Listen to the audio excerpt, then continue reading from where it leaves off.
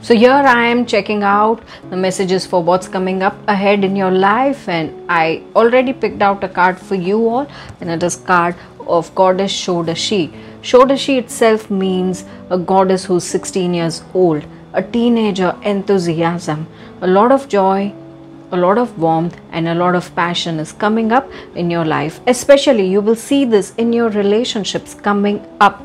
So wishing you all the very best to nurture this passion inside of you, or to invite this passion in your life. You can wear one rhodonite or rhodochrosite bracelets. They are not meant for passion, but they balance out the love energies for you and make them very, very nurturing.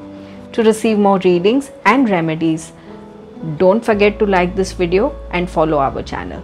Thank you.